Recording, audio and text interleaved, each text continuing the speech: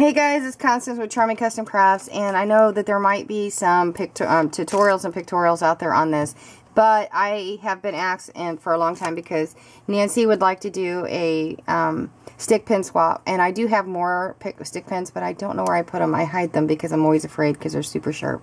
But this is the one that I made this afternoon so that I can show you how pretty they can be.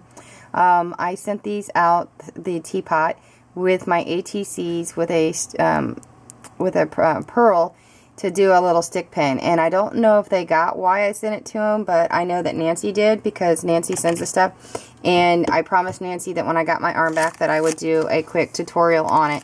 But she sent 2 stick pins, which was what was this one, and then one with a pearl tip. And if you go to the floral department or even in the fabric department, you can find stick pins, and you can get any kind of beads, anywhere from quartz, crystal, glass, plastic. There's so many different designs, even stones that you can use, and in this case I used one of hers, and it was a little purple with a little swirl, which I thought was really pretty to go on a teapot instead of a regular round bead. And then I used a little piece here because this one was already here. I actually, when I was going to teach this a while ago, I actually went out and bought some floral pins, which can turn into stick pins. And I'm going to show you what I use here in a second, but I wanted to open up this bag, and to keep them from flying everywhere, I wanted to stick them in there. Now, I'm going to use the pearl one. What you use to, and I don't know if you can see it, right here is it's a pop dot, and you want to keep the backs on them or put a piece of paper on it, and you want to stick it down in here when it's not being used, otherwise, ow, okay, yeah, and that hurt.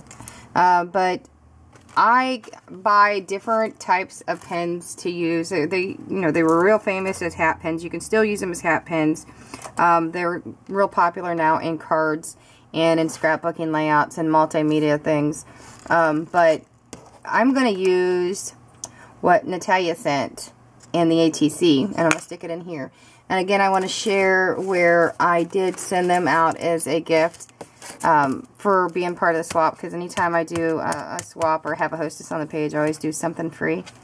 And I did put the teapot piece in here, so it's the top and the bottom.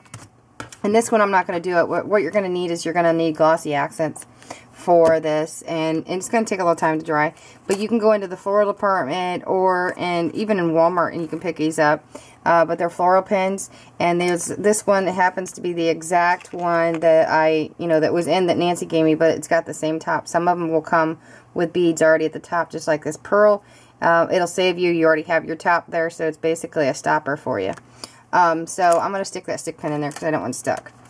This package, by the way, before anybody asks me, has 100 pieces, so I can do 100 stick pins out of this. Nancy's going to be doing a stick pin swap. The information is coming here within the next few days on my page. But since I have a stopper at the top, I'm going to use what she has sent me so I can show you here. I'm going to take, since I have 2 of these, and I have a pearl there, I always take the glossy accents. I always store it on its side too. Actually, I store it upside down. When it's full, I store it on its side.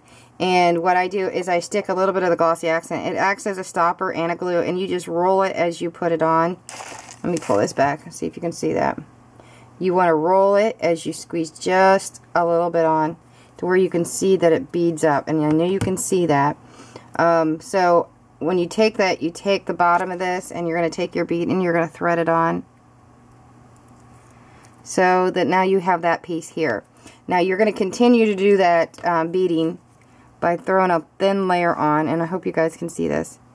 It's super easy. They become very pretty to use in layouts, in multimedia projects, and in cards, and people just love them. Now I'm actually going to put just a little bit more on because of what piece I'm putting on next, and that is the butterfly that Natalia sent. It happens to have a piece up through the middle, and there you go. See how pretty that is? Now I am going to stick, I am hoping, I don't know if it will fit into there, it should. I'm going to put a little bit more of the glossy accents, and it's what it does is it seals it in place. Now it's going to be even more interesting. You're going to have to find a place for it to dry upside down You don't want to dry it on its side because it won't dry right. And when you're using a three-dimensional piece like this, it's not going to be so easy to get an even spot. So just keep kind of going back and forth till you get what you think is enough. And since I have an indentation, I'm being a little more careful.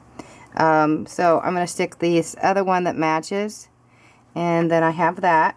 It's super cute already. See how pretty? And it will slide. That's the reason why you got to be careful. And then I'm going to put a pearl on it. And I'm going to stop there because I don't like to go all the way down. And I'm using a pearl because it has a pearl tip already. So, Nancy, I'm using both what you and Natalia sent me. As promised, I said I would do this. And this is why I was using the box. So I'm going to put a little bit more glossy accent.